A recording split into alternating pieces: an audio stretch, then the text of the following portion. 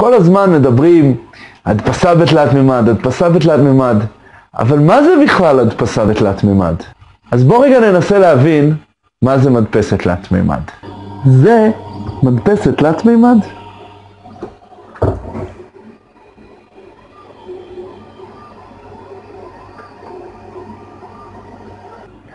אבל גם זה מדפסת תלת מימד. אפשר להדפיס בחומרים כאלה, אבל האמת שאפשר גם להדפיס בכל החומרים האלה. אפשר להדפיס דברים כאלה.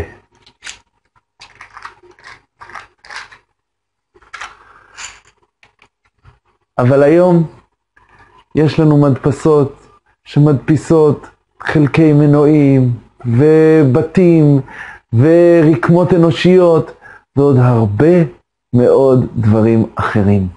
בקיצור, מדפסת תלת מימד זה איזשהו שם כללי, שם קוד שיווקי משהו, שתחת המטריה של מדפסת תלת מימד יש המון טכנולוגיות שונות, שעובדים בדרכים שונים, על חומרים שונים למטרות שונות לגמרי. ובכל זאת, אתם רוצים לדעת מה משותף לכל הטכנולוגיות?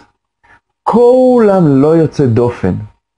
לוקחים איזשהו דגם שתוכנן ועוצב באיזושהי תוכנת מחשב, ויצרה קובץ דיגיטלי, שאת הקובץ הזה, אותו מדפסת תייצר שכבה על גבי שכבה, על גבי שכבה, עד שבסוף יהיה לנו את אותו חלק דגם בנוי בתלת מימד.